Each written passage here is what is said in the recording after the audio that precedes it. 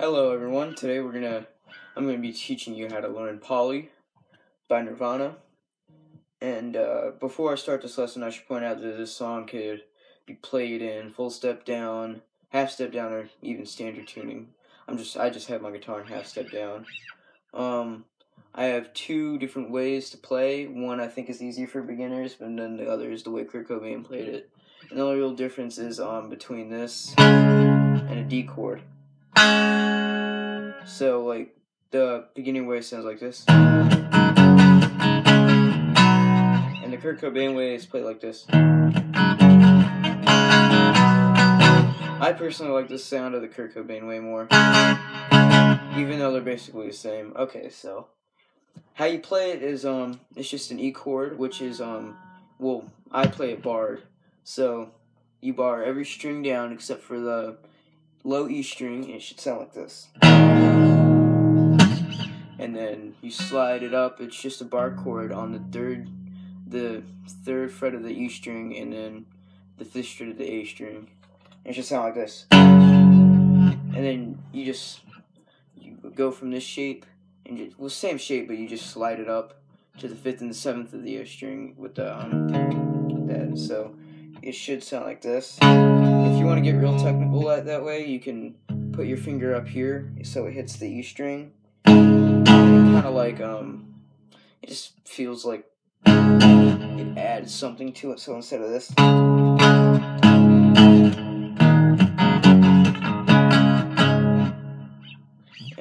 So playing it that way, the other way you can play it, the Kurt Cobain way, is,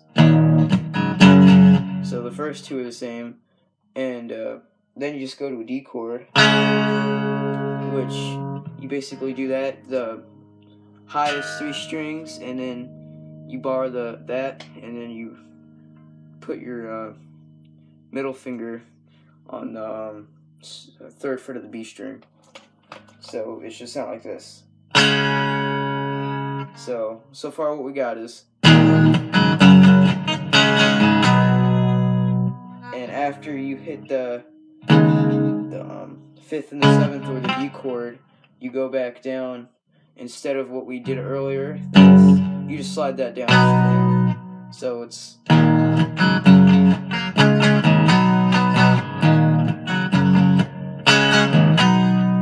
simple, pretty simple and easy.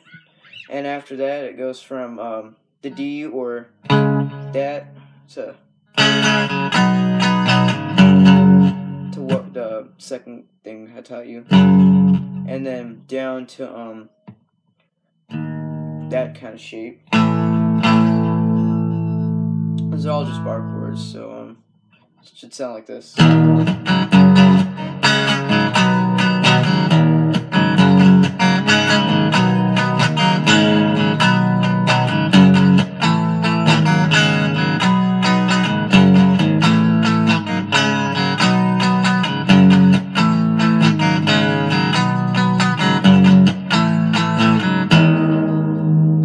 When you're in a song, after doing the kind of second part of the song, the how the song ends is just this, and then you just hit the E.